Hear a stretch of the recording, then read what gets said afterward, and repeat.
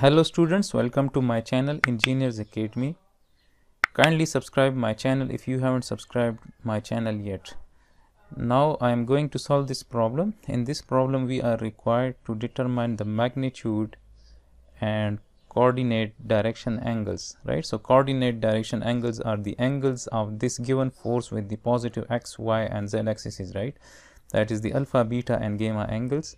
And further it is said that the component of F in the xy plane is 7 kilonewton, right? So this component which is lying in the xy plane, the magnitude of this force is given, right? This is 7 kilonewton. So now let's say that this component of this force F which is lying in the xy plane is, let's say that this is F dash, right? So now if we consider this light blue triangle, and if I draw a component like this, let's say, right? So this arrow is the component of this force F which is acting in the positive x direction. If I move it here, right, so this arrow is parallel to the z axis, right?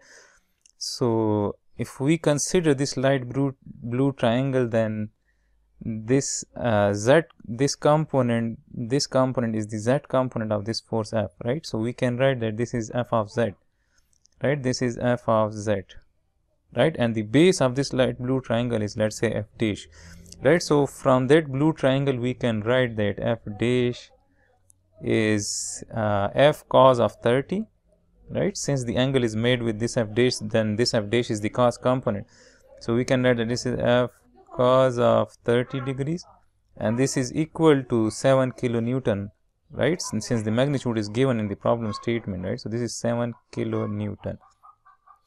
So from this equation we can find the F value, that is the F magnitude, the magnitude of this given force, right? So F is equal to 7 divided by cos of 30 degrees, and when we solve this, so F magnitude is, we can find it by using calculator. So this is 7 divided by cos of 30, so this is 8.08 kilonewton, right? So we can write that 8.08 kilonewton, right? So in the problem statement we were asked to determine the magnitude, right? So this is the magnitude of that given force, which is 8.08 kilonewton. To find the f of x component, the component of this force F which is acting along the x-axis, is, right? So let's see that this is the component of this force F which is acting in the positive x direction, right? And this is the component of this force F which is acting in the negative y direction, right? If I place it here like this, right?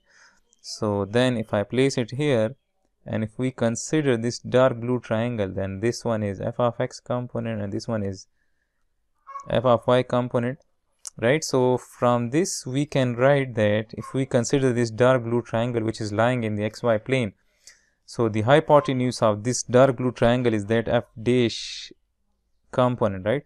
So we can write that f of x is the cos component of the f dash, right? So this is f dash cos of 40 degrees, since the angle of the f dash is made with this f of x, right? So it will be the cos component, and f of y is f dash sine of 40 degrees, right? So from this we can write that f of x is f dash cos of 40, and f dash is equal to this thing, right? Or f dash magnitude is 7 kilonewton. We can write that f of x is f dash cos of 40 degrees, and we can write that f dash magnitude is 7 kilonewton, which is given. This is 7 cos of 40.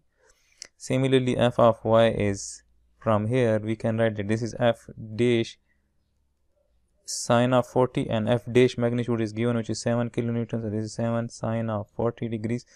So we can find f of x. So f of x is 7 cos of 40. So this is 5.36, right? So f of x is 5.36 kilonewton. And similarly, f of y, we can write f of y is 7 sine of 40.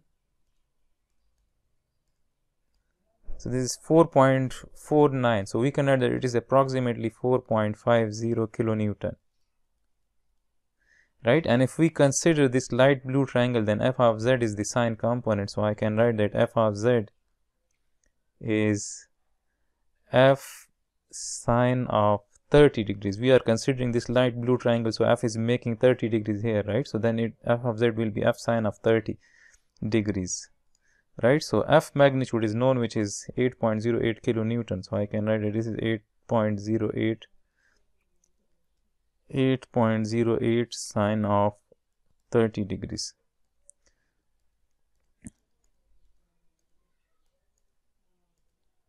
So this is 4.04. So f of z is 4.04 kilonewton, right? Since we are asked to find the coordinate direction angles, right? So coordinate direction angles are the angles of this force F with the positive x, y and z axis, right? So let's say that this force F is making this angle with the positive x axis. Let's say this is alpha, and this force F is making some angle with the positive y axis like this. Let's say this is beta, and let's say that this force F is making some angle with the positive z axis like this. So this is, let's say, gamma. So we are required to find this alpha, beta and gamma angles, right?